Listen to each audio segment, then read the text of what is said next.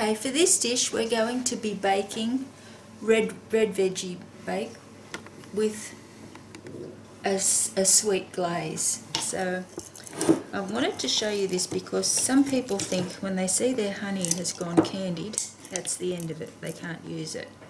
But this is quite acceptable because when you pop it into the microwave very gently, it just melts and comes back to honey again. So our first little step that we're going to do is, I've got a soup spoon full of honey, candied honey, that I'm going to give 20 seconds in the microwave.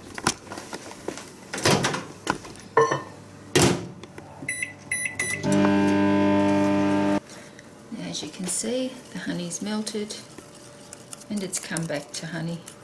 All that sugary honey is dissolved. So I'm going to add to that a heaped dessert spoon of brown sugar. And using my mini whisk,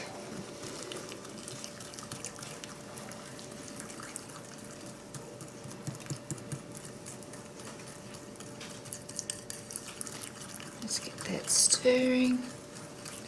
I want to try and dissolve the sugar if I can. So it's going to need a little bit longer in the microwave, so another 15 seconds. We don't want it boiling. It's looking good.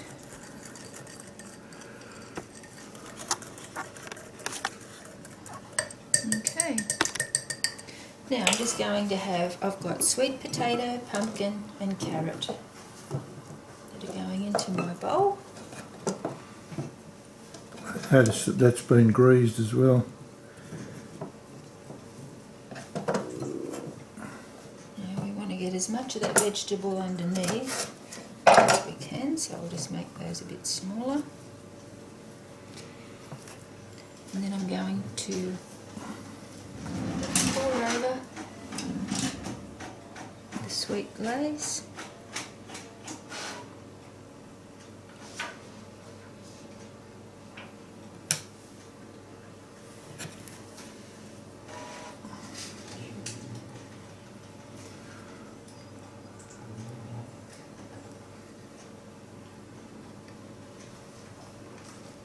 Doesn't matter if they're not all covered because halfway through cooking we're going to give them a little stir.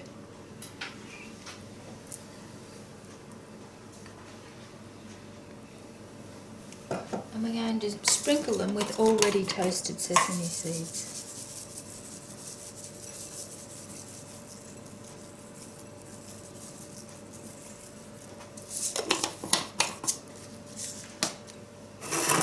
And they're going to go into a 200-degree oven for 15 minutes to start with, and then we'll give them a stir and put them in for longer.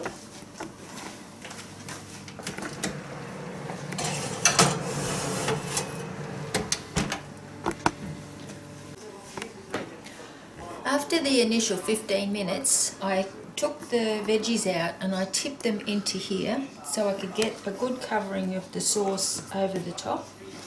I then returned the veggies to the oven, but I covered them in alfoil to keep the steam going through the veggies so they didn't dry out too much.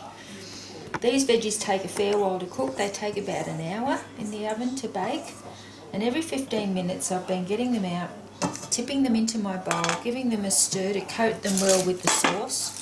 Then I cover them and put them back in the oven so they don't burn.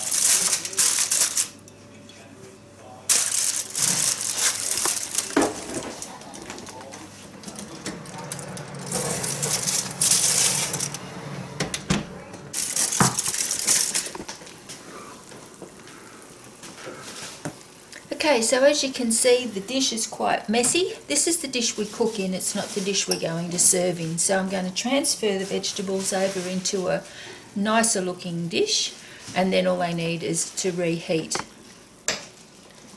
when you're ready to eat.